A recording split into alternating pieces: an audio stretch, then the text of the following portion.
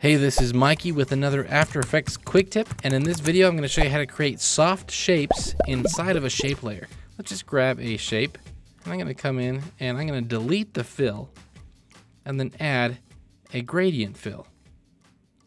I'm going to take this gradient fill, switch it to radial, and you can already see it's starting to look like a soft shape.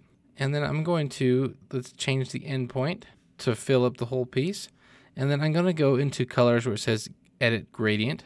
And in this, we've got two sets of stops here. This bottom one is the colors. This top one is the opacity.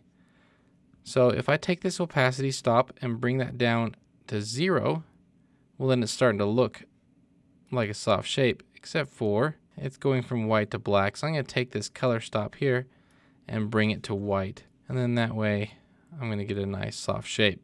Click OK. And there we have a shape layer that looks like it's got a filter, a blur filter attached to it. So that's pretty cool. All done inside of a shape layer. If you ever need to use this, now you know how. Thanks for watching, and we'll see you next time.